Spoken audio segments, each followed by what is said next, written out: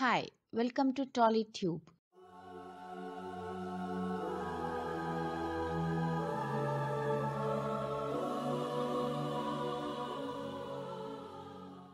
సినిమాల్లో నటించే నటీనటులకి సంబంధించిన రూమర్లు సర్వసాధారణం.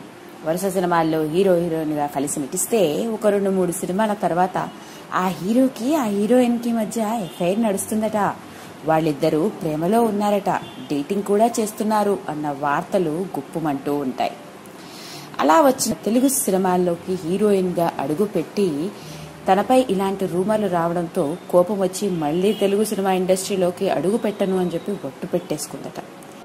దాని ఫలితం ఆమె తెలుగు సినిమా ఇండస్ట్రీకే దూరం అయిపోయింది. మరి ఆ హీరోయిన్ ఎవరో, ఆ కథా కమామిషు ఏంటో చూద్దామా?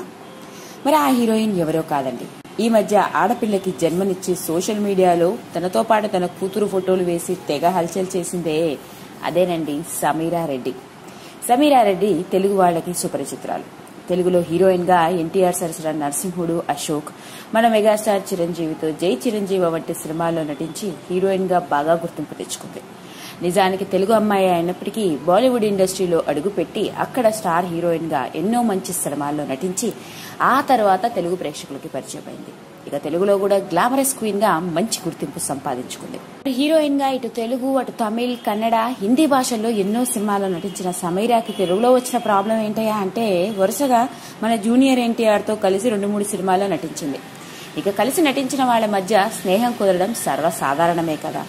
అలా వాళ్ళిద్దరు స్నేహంగా ఉండడంతో చూసి చాలా మంది వీళ్ళిద్దరూ ప్రేమలో పడ్డారని, త్వరలోనే పెళ్లి చేసుకోబోతున్నారని, పైగా డేటింగ్ కూడా చేశారని చెప్పిన వార్తలు గుప్పుమన్నాయి.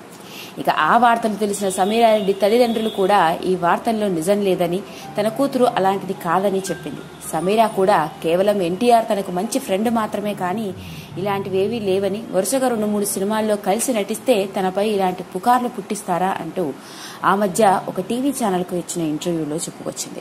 తనపై ఇలాంటి అర్థం పర్థం లేని రూమర్లు రావడంతో కోపం వచ్చేసి ఈ తెలుగు సినిమా ఇండస్ట్రీలోకి మళ్లీ అడుగు పెట్టను, ఇక సినిమాల్లో నటించను అని చెప్పేసి వెళ్లిపోయిందట. అలా మన జూనియర్ ఎన్టీఆర్ తో అఫైర్ ఉందని చెప్పి తెలుగు సినిమాల్లోకి రాకుండా పోయింది. ఏది ఏమైనప్పటికీ ఇండస్ట్రీ నుంచి దూరం అయిపోయింది ఒక తెలుగు హీరోయిన్. కానీ ఏమన్నంటే అన్నారంటారు కానీ తాను ఉన్నది గ్లామరస్ ఫీల్డ్ లో కదా, బాలీవుడ్ లో అయితే మాత్రం ఇలాంటి రూమర్స్ రావా ఏంటి? అంత మాత్రానికే ఇంతలా ఆవేశపడిపోయి ఇలాంటి నిర్ణయం ఎందుకు తీసుకోవాల్సి వచ్చిందో ఏమో ఈ భామ. ఇలాంటి మరిన్ని ఎన్నో ఇంట్రెస్టింగ్ విషయాల కోసం సబ్స్క్రైబ్ బటన్ తో పాటు పక్కనే ఉన్న గంట సింబల్ ని నొక్కండి. Thank you.